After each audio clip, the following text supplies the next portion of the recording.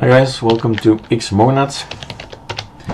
It's the ISO of November. You update, and I was here for a reason to test something out, and I missed the Super D.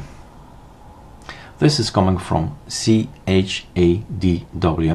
You know that this is the ISO builder currently is running that particular desktop, and I like it. So Super Shift D is the D menu, and Super D is what's not yet in your configuration, what will come in your configuration in about 15 minutes. And it's all about, well, code basically, and figuring out how to put it in there. So this is the launcher you're seeing. Super D is the launcher. It's Rofi, it's launched like this, the configuration is here, and we have to tell anything, right? Awesome or BSPWM, Xmonad in this case, to launch with mod mask super and then D spawn that particular thing.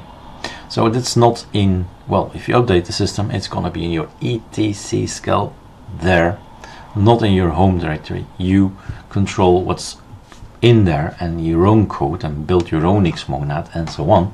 But know that this is new and that code is in your etc scal. Compare with meld and do your thing with it. So it's a possibility if you want to have it. All right, cheers.